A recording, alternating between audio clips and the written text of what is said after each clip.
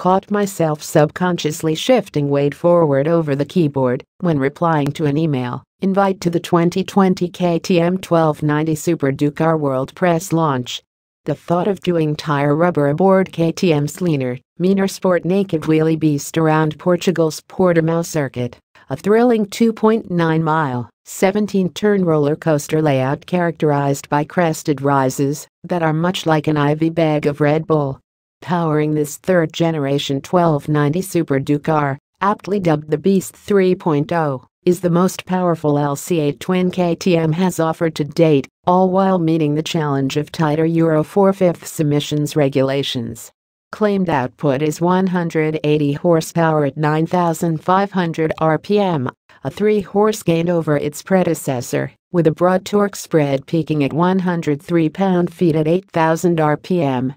Performance gains are attributed to the addition of showerhead injectors located atop each of the 2 intake funnels for improved air-fuel atomization at upper RPM. Airbox volume has also been increased by 25% and is fed via a central air inlet now located between the headlights, employing revised ducting to provide a more effective ram air effect at speed than the previous model's dual inlets.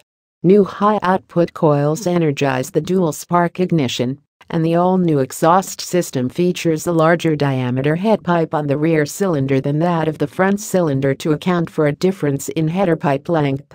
Despite the addition of a second catalyzer, exhaust system weight has been reduced 2 pounds. Weight savings is a common theme throughout this Super Ducar revision, with 2 pounds pared from the engine case alone.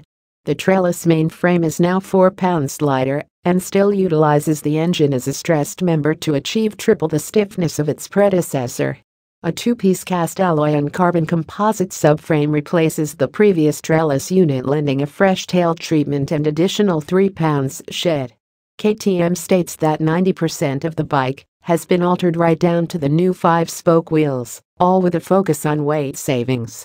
The cumulative result is a 13-pound loss for a claimed ready-to-ride weight, without fuel, of 437 pounds.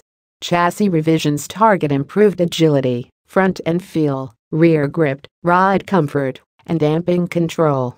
The new single-side cast aluminum swing arm is 15% stiffer, and the pivot is located 5 mm higher in the frame to improve anti-squat behavior under acceleration. The engine has been raised slightly as well for a higher center of gravity, said to have lightened steering feel.